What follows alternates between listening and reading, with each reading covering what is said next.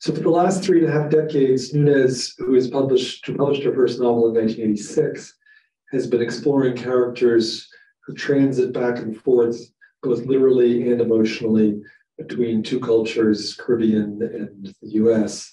People who, like all of us in this country, whether we consider it or not, are caught up and shaped by the legacies of the European excursion in America. Her characters have to consider this legacy. They're not permitted to forget it. And the ways they navigate this long ache of history is one of her main themes. Her body of work, which now encompasses 10 novels, a memoir, numerous critical articles, and the anthology Blue Latitudes, the writing of Caribbean women writers, is its own very personal map of this complicated inheritance in all of the different parameters that she's covered in all these books. For retellings of Shakespeare's The Tempest and King Lear, she has a PhD for English from NYU. Her work has copious reference to the canonical works. To her latest novel about a young Caribbean academic visiting a Bennington-like college in Vermont and confronting the reality of police brutality, Nunez's work has been widely admired. Her novel Bruised Biscuits won the American Book Award. Her novel Beyond the Limbo Silence won the Independent Publishers Book Award. Her memoir Not for Everybody's Everyday Use won the 2015 Hurston Wright Legacy Award, to name just a few of her accolades over the years. She also possesses a quality that I think too often goes unnoted in introductions like this, and that is that she has not just been a good literary citizen, but an exemplary one. Someone who has worked to advance others' work for years in the cause of literature itself. She co-founded the National Black Writers Conference at the Center for Black Literature at Medgar Evers College, a conference that she directed for 14 years, and co-produced a CUNY TV show and the nominated Black Writers in America, and chairs PEN America's Open Book Committee, as well as jurying of literary prizes. And I now know that she does this all after 9 o'clock in the evening, in the morning, because she writes from 5 to 9. So in any case, I'm still sleeping when she starts her other work. Hunter College is lucky to have her on the faculty. We are lucky to have her here with us this evening, so please welcome.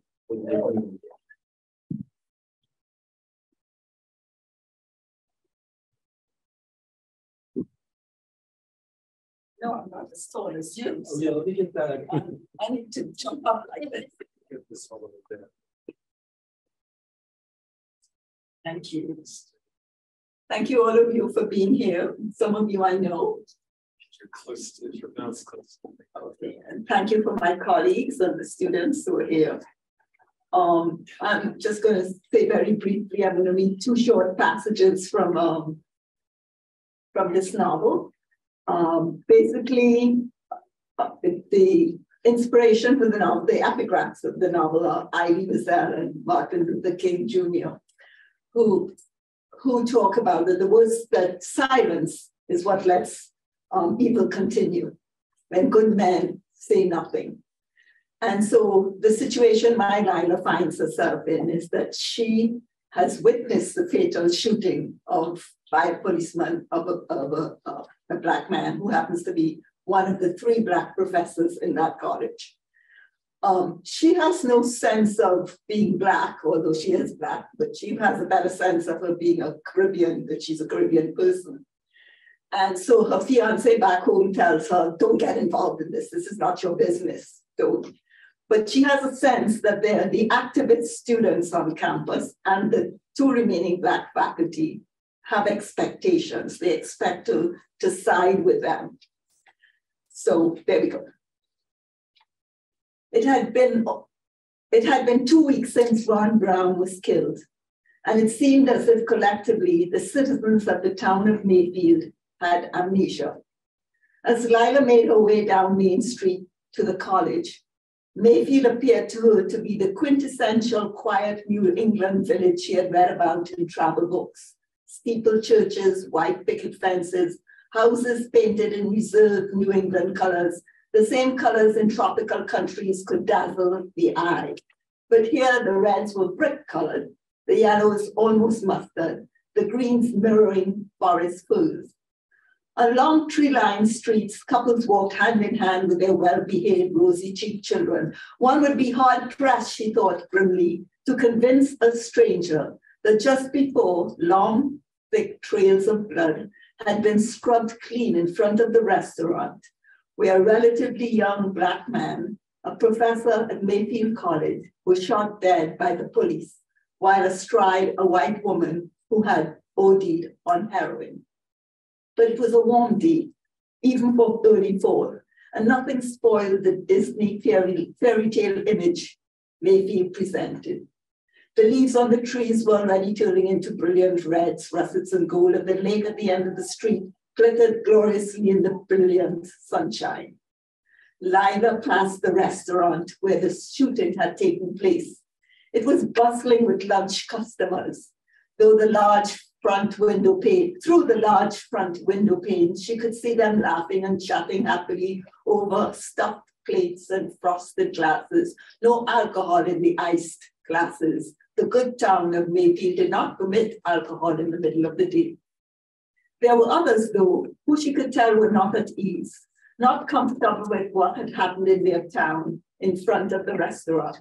She could see them bent over their plates from time to time, glancing at the entrance, as if expecting something ominous to appear, the ghost of Professor Brown, perhaps, or perhaps Adriana, who was the white woman, limp, pale-faced, about to slide down on the pavement before the man had the misfortune to catch her, and then, even more disastrously, for him that is, to straddle her. Lila shook her head. Too few of them seemed troubled. Most of Mayfield had already dismissed the shooting and the near death of a woman destroyed by heroin as a rarity, something that was very unlikely to happen again. It was an event that deserved to be forgotten, and their gaiety reassured them of the righteousness of their decision. But what about the students? Had they forgotten too? Along the narrow paved path toward the cafeteria, which was in the building directly opposite to the academic wing of the college, Lila saw no evidence that the attitude of the students was any different from that of the townspeople. In the quad, they were sitting on the lawn, clustered in circles, chatting animatedly with each other. Some students turned their heads towards her when she passed by, but the second she caught their eyes and was about to raise her hand in greeting, they turned back. They lowered their voices too, for the peals of laughter she had heard moments before suddenly quieted. Then she saw the banner. It was stretched across the wall at the entrance of the cafeteria next to the student notice board, Black Lives Matter. The words were written in large black letters on a white sheet. Standing in front of the banner was a group of students, male and female, wearing black sweatshirts and hoods drawn over their heads. When she reached the top step, they stood at attention, one hand raised defiantly in a fist. Black Lives Matter, one of them chanted. Lila smiled nervously. What was she expected to do, to say? Was she to return their salute? She had seen other faculty pass through the door before her. The students had not saluted them. A loud voice called out her name. Elaine, one of the remaining two Black professors, hurrying towards her, her colorful kaftan fluttering like wings behind her. Come, come, sit with us. She waved at the students standing at the door. They raised their fists, acknowledging her. Black Lives Matter, they chanted in unison. There are just two of us, you make three. Elaine winked. Get your food and join us at our table, us. She was part of us. The students in front of the Black Lives Matter banner had recognized her. They had drawn her into their protest. She and she alone, not the white faculty who had entered the cafeteria just before she did. She remembered a game she played as a child and the song that went with it. There's a brown girl in a ring, tra-la-la-la-la. There's a brown girl in a ring, tra-la-la-la-la-la. There's a brown girl in a ring, tra-la-la-la-la. And she's sweet like a sugar and a plum, plum, plum. On the island, she was a brown girl, sweet like sugar and a plum, plum, plum. She had said to her fiancé she was black. This was a realization that just happened. Did that mean she was not a brown girl? Did her nationality not count? That it was more important to be black than to be a Caribbean woman? Her fiancé had called her back later that night. So am I black too? He asked. In America, you are black if there's African blood in your ancestry, he said. She said. And what if there's more Caucasian blood? He asked. She was silent. So they will define me? Is that it, Lila? I must abdicate my right to define myself? She had no answer to give him. So Lila is realizing, as any immigrant of color who has African ancestry, soon has to realize that you have to choose sides when you come here. So she can't be a brown girl in a ring. So in this scene, this confrontation now is with the male black faculty remaining. His name is Terrence. Terrence was walking down the corridor when she spotted him.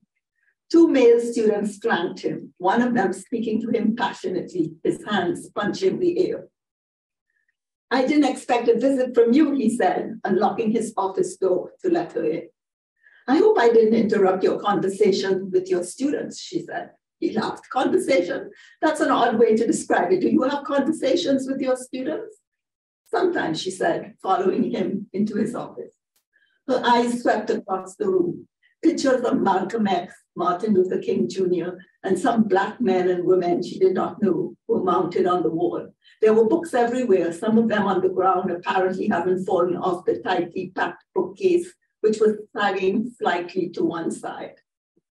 She was aware he had been watching her as she scanned his office. It was half the size of hers. There was barely enough space for his desk, 2 chairs, and the bookcase, but there was a window. She walked towards it. You got a great view of the mountain from here, she said.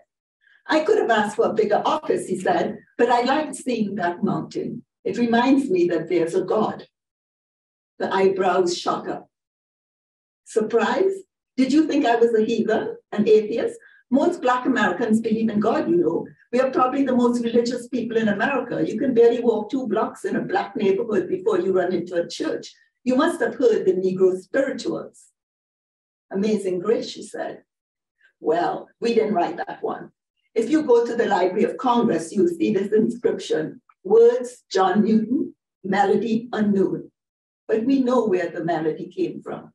It came from the bowels of the slave ship, from the groans, the cries, the prayers of enslaved Africans, from the clanking of iron chains around their legs. Here, listen. She waited as he beat out the sorrowful rhythm with his foot. Dum, dum, dum, dum, dum, dum, the thumps harder and ferocious against the thinly carpeted floor. John Newton was a captain of a slave ship, he said, stilling his foot. That's where he heard that painful melody. He had a conversion, but before that, he bought and sold human beings, trafficked them on a slave ship that stacked Africans attached to each other like floorboards, heads to feet, feet to heads in the holds of ships, and then dragged them chained by their necks and ankles to my part of the world. He searched her face as if expecting a response from her. When she said nothing, he added, drag them to your world too. I see Martin Luther King Jr., she said. Everybody knows Martin Luther King Jr., he said gruffly. He stretched his top lip stiffly over his teeth and shook his head. She winced. And Malcolm X, she said, quickly feeling the sting of his scorn. You have an excellent photograph of him. His face relaxed.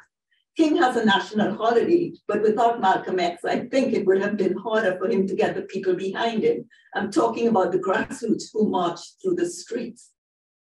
His mother was from Grenada, she said, from my part of the world.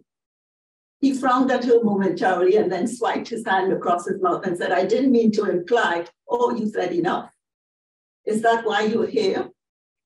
Where I come from, we were the seasoning place where they tried to break the Africans, ready them for the plantations.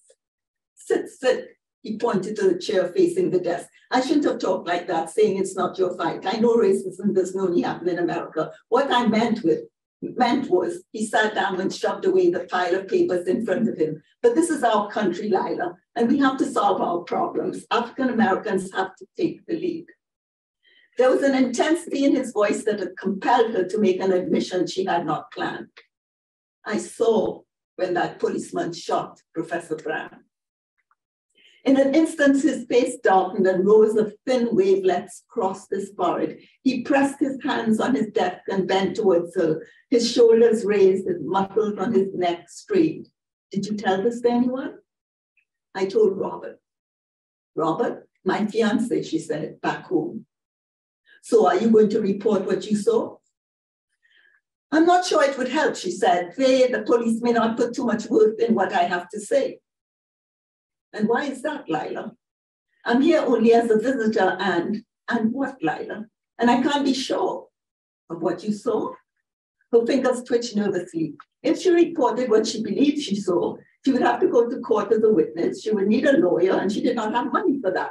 And what would be the worth of her word against the word of an American officer of the law? She was here at the pleasure and goodwill of the US government. It was the US government that had granted Mayfield College permission to hire her.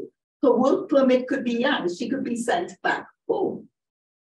She knew Terence was waiting for her answer. She looked down on her hands. She could not bear the glare from his eye. But you did see, right? His eyes were still fixed on her. You said you saw. I said I saw when it happened. I cannot be sure that I saw what happened. Terence threw back his head and laughed. It was a laugh without humor, a sad, accusatory laugh, a fine distinction, but a distinction all right between when and what. But I don't blame you, Lila. Like I said, this is not your problem. You can go back to your sunny island. We live here. We have to face racism here. I wanted you to know, she said softly. To know what? That Professor Brown was innocent. He laughed again. My dear West Indian girl, you do not have to tell us that. We know. We have decades, hundreds of years of knowing. The police are always right. Black men like Professor Brown are always wrong, always guilty in their eyes. He began gathering his books and papers on his desk. I have to go, those students. He pointed to the door. I told them I'd meet them in the library. He was dismissing her, but his condescension had irked her too. My dear West Indian girl, he said. He let her leave first, standing back politely at his office door to let her pass through, and then he walked away in the opposite direction. He was angry with her. She could hear his footsteps clacking noisily down the hallway, and perhaps she had given him reason to be condescending. She was a coward. She had scorned her way out of taking a stand with a simpering what and when. Yet she had a legitimate excuse, sensible reason for not committing herself to a statement that would implicate her as a witness, that could invalidate the police officer's claim, accuse him of lying. This was not her country. She could be deported. What's Hecuba to him, or he to Hecuba, that he should weep for her? The lines drifted through her head, Hamlet paralyzed by inaction, in awe of an actor who is moved to tears by the death of someone the actor could never have known. She felt ashamed, and I would stop there.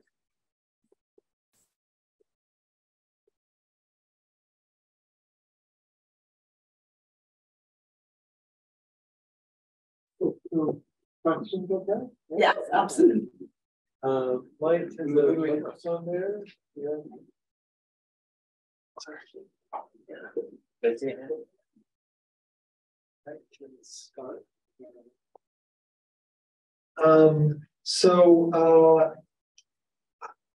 We talked already in class a certain amount, so we've gone back and forth a bit. But I just wanted to ask, is there your experience of the very politics that you're describing in this book, and I know from what we talked about earlier that this story actually comes from an earlier time. in a way, I'm sort of repeating myself, but I'm wondering how you think about, for people now, describing contemporary politics in fiction. How do I feel about it? Well, I mean, in other words, how you think about it in terms of the representing things like Black Lives Matter, there are sort of news in the news, because people, I think writers wonder, can I write in a very contemporary vein of things that are happening as we speak almost, and how that works for you as a writer?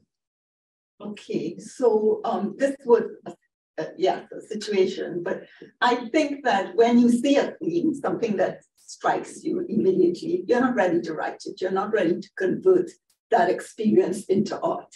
You need aesthetic distance. You need some time to figure out the meaning of it. And so out of something I read about maybe 20, 30 years ago, the meaning that I took out of it is, do you have a responsibility to speak, to get involved, to do something? And I sort of upped the ante by making that person be an immigrant. That's one thing. So you have to exclude, I don't have to get involved. Secondly, I make her a Black immigrant, although she's not from America, she's a Caribbean Black immigrant, which would suggest to her that she needs to get, another reason she needs to get involved, because it was a Black man who was fatally shot.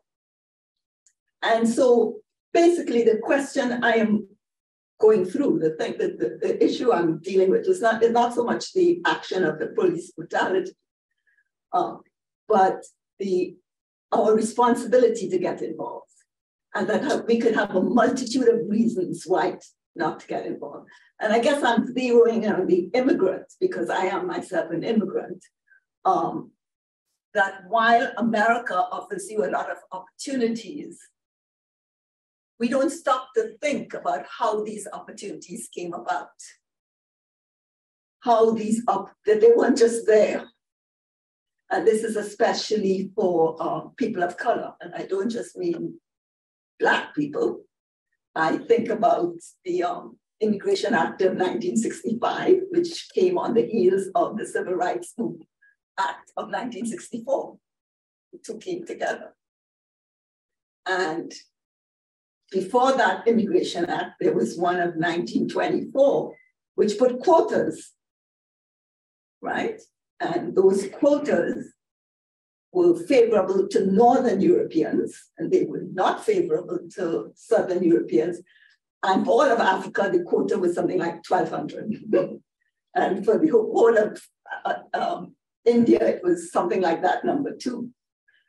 So when I say that immigrants don't think about it, and this is something I had to learn. I had to find this out myself. Is that 1965, the change in the immigration law addressed that inequality. The change was national origin was not to be used as a criteria for immigration. So wherever you came from was not a criteria for immigration. That is what opened the doors for people of color from Asia, from Africa, from the Caribbean, from Southern Europe. That is it. So I'm also interested that an immigrant could find these opportunities in America and not know American history and remain outside and not contribute to the progress of justice in America. So in general, I'm talking about anyone's responsibility for that, but specifically, I'm talking about the immigrant acknowledging that. And even more specifically, I'm talking about the Black immigrant. Do they have a responsibility to join with the causes of Black Americans? Of course, my Lila is there an academic. She came there to go teach in the university. What the heck is she to be doing that? And her fiance back home tells her that. And so little by little, she's learning about American history and she's understanding it. And so she's kind of, whether she wants it or not, the students see her as Black. And the students, whether she wants it or not, pull her into their protest, Black Lives Matter. And you know what Black Lives Matter means. You are pulled into this just because of the color of your skin. And she said, oh no, not really, I don't want to be there. And then the next scene I read about the faculty is guys saying, don't give me lip service here. Don't give me lip service about when and where and what. You're either going to be a witness or you're not. I don't want to hear all your little excuses. So it has many levels of it, and I hope it doesn't speak specifically to immigrants or specifically to Black Caribbean immigrants, but to all of us.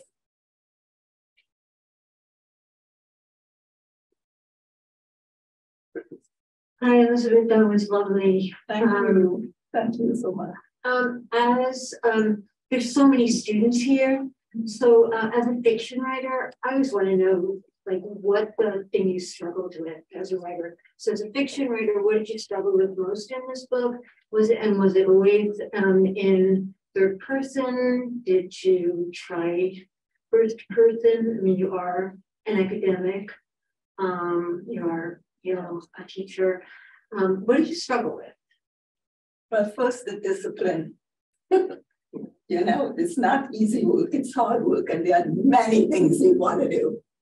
Instead of sitting down at your desk with a computer in front of you for hours and hours. So you have to push yourself through that. When people tell me that they have a writing block, I say I've never had that. I mean, I wouldn't define it like that. It isn't that I have a block. It's that I'm resisting pushing myself to that point where I have to work. The wonderful thing is you get in the zone if you push yourself there. So that's my first problem. And there are many ways to solve it. My house is cleanest when I'm writing because I found myself, because it's not satisfaction. If you polish the table, you polish and it shines. You clean the floor, you sweep it, and it's good. So there's that I'm doing something good. But it's just fooling yourself, right? So you're sort of pulling up, and it's all kinds of tricks. I do all kinds of tricks, and then you get there. Another trick is to open a book of a writer that you love or you admire, and that writer had to have gone through the same thing. That writer had to sit down in silence and had to spend hours and come up with something so magnificent. And so it gives you confidence and whatever. I don't know if I'm answering your question, but so that's it. After that, when you get in the zone, I am with my character. I'm with my character. I'm all in with my character. Now, what makes me all in with my character? I think most writers are writing, I think all the writers I admire are writing about something they feel passionately about. And they are exploring that through fiction. They're creating this world, this little slice. I mean, you can't take on the whole world, take a little slice, a little time. You're setting the place, the time, and everything. And you have your character, and you are in that character. So I'm not me in this novel, although a lot of my passion and experience, I'm Lila. Hopefully not too much like Lila, but that sort of, and I'm throwing all my experience in it. And I think we talked about that at one point in faculty meeting, you and I anyhow, what it feels like to, and Susan, who was one of my students, what it feels like, for me, I have the misfortune, but also the fortune of loving opera. Now that's considered a white thing, but I love it. And the reason I love it is my father used to play this all the time in the house. And I would see it in the movies. I couldn't go there, but I'd see it in the movies. And it just, and it's so crazy, crazy thing. You have to suspend all disbelief and look at this crazy thing, but I love it. But when I go to it, I'm no longer Elizabeth. I'm a Black woman walking in there, in the Met. I'm a Black woman walking, and it drives me nuts. I know what the situation is. I mean, people are looking at me with nice smiles on their faces. So that's a wonderful that she's here. I know, it's so good to be here. You know? Oh. Susan knows I tell the class, I brought her into one of the, which one? What did we see? Oh, we went to the symphony. Yeah. Yeah. And I'm raising my granddaughters the same way. They have the advantage of that happening to them since they were young. But I squirm for them, but they're not noticing it, they're too young. But I squirm for them when we sit there and we get these, you know, people are talking about us. People are smiling, patronizing me. Oh, isn't your granddaughter so cute? She's not. She's good. But they just want to define me. They want to not let me be. And so I know that context. So that's kind of, I'm putting that against the fact that in America you have to be defined if you're a Black person. So I don't know how much option does Lila have. She thinks she has option, but she doesn't. The students have defined her and the faculty have defined her and they have that expectation. So it's kind of like what I'm playing with.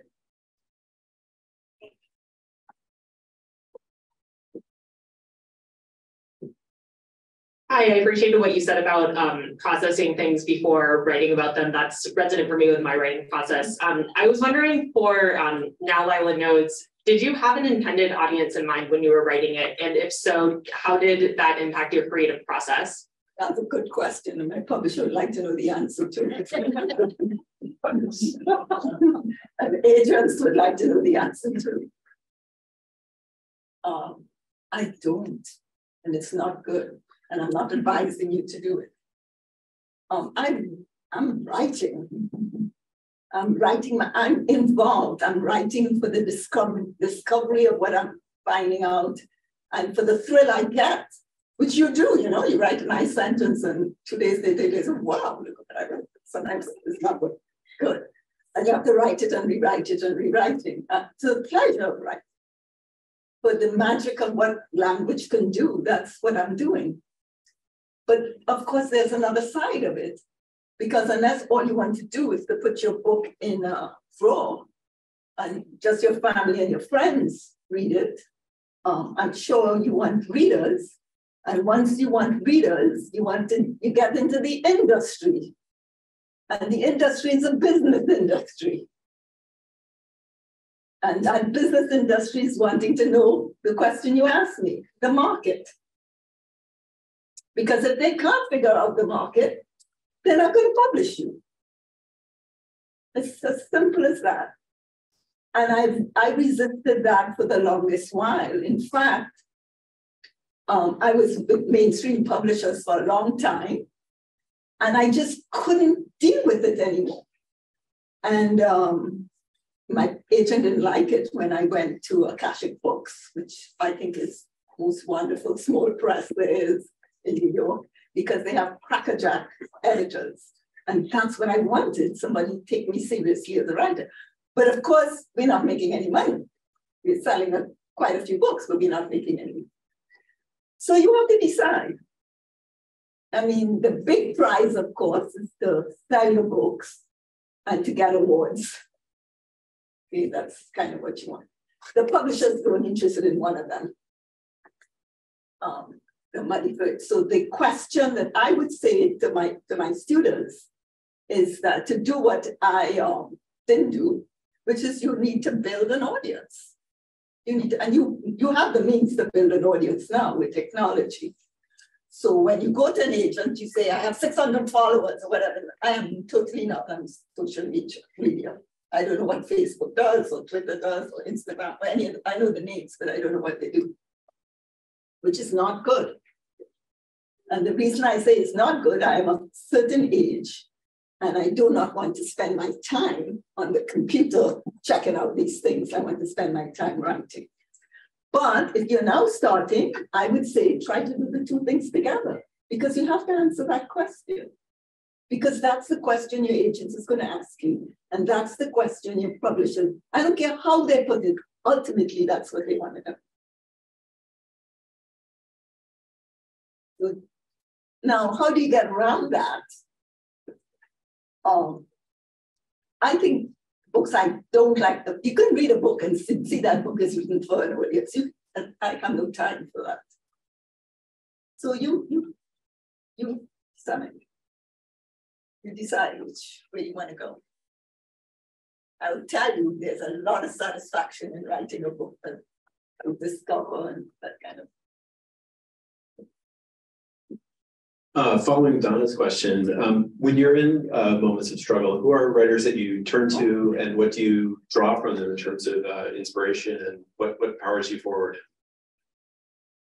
If I tell you the book I'm reading right now, which I told the class, I'm rereading for the third time, Middlemarch. Now you'll say, my God, that has nothing to do with what you're writing.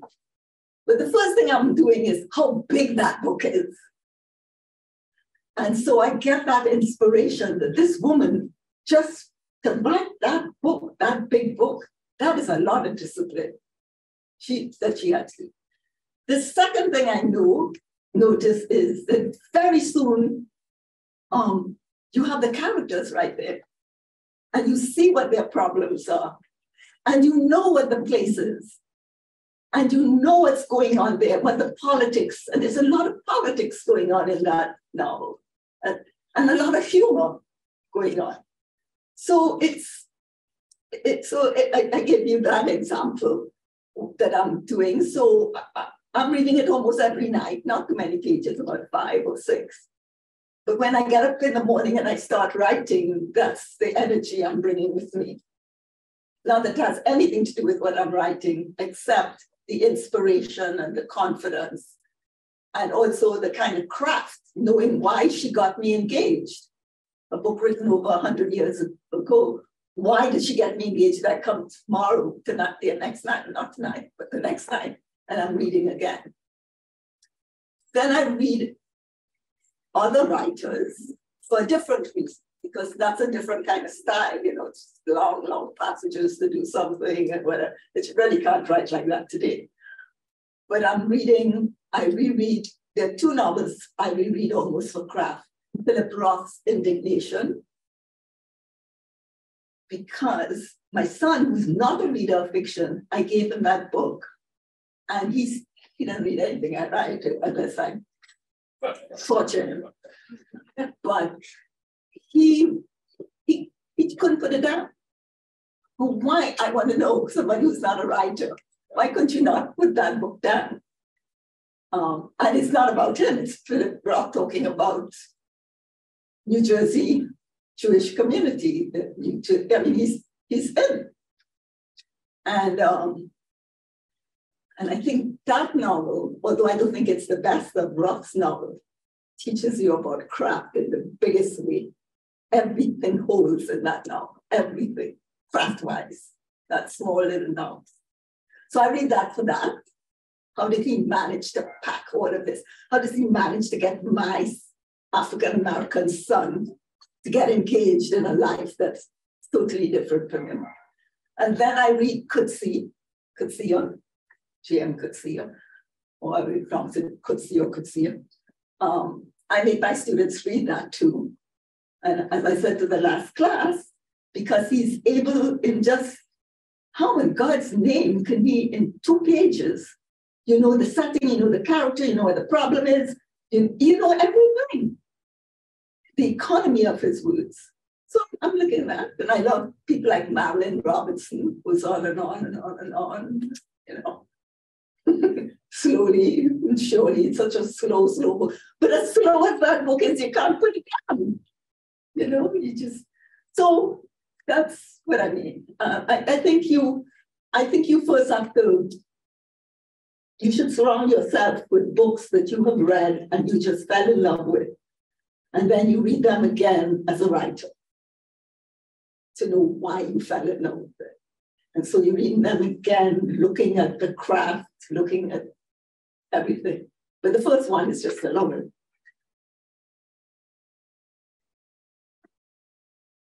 Wonderful. Thank you so much for being here. We have Elizabeth's books on sale now, Lila Knowles, and she'll be signing as well. Thanks so much. Oh, that's the leader's question. Yeah. Oh, yeah. You're amazing.